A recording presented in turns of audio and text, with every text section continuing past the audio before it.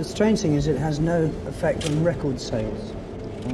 It doesn't. The public seem to ignore it. But of course, sometimes it can be quite hurtful to the people it's written against. I don't give a damn what they write about. No, I mean, we're not bothered because, anymore, I don't think. Because what really matters is that your records sell.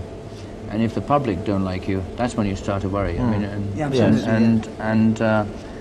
I think what you're asking about is, especially in England, the press they've had a field day with us, because I mean, I think in England it's really cutthroat, and I mean, even now, I mean, like in terms of even sales, you'll get a single that comes out, it'll go straight up the charts and it's straight down. So it's really fast moving. Yeah, but in terms of your success, is the media helpful? Initially, the press are helpful, but then, you don't give a damn, because whatever they say, it doesn't matter, because the public have their own mind, and they cannot change their views.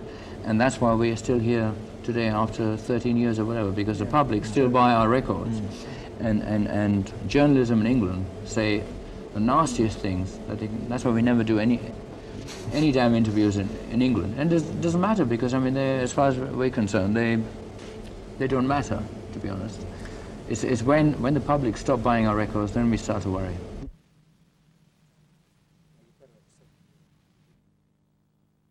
In a funny way, we learned by our mistakes. I mean, when we were green, when we started off, we had bad management or whatever, but we learned.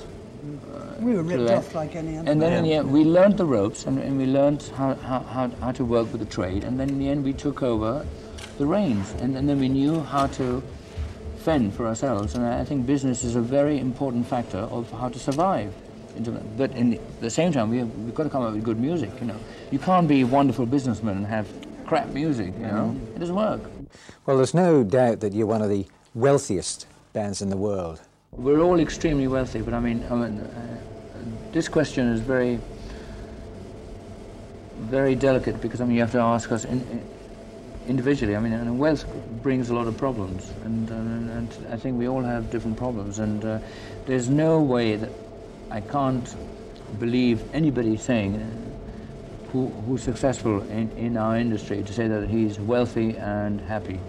You can be happy in certain territories, but not always. I mean, there's always. I mean, wealth brings a lot of problems. That's right. And mostly you find this. So anybody watching us now and listening to us saying that, oh, we're superstars and we've got lots of money and we have a good time, it's not well. We're very hardworking. We have to work. We work harder than most people think, and it brings, and the money we make brings a lot of problems.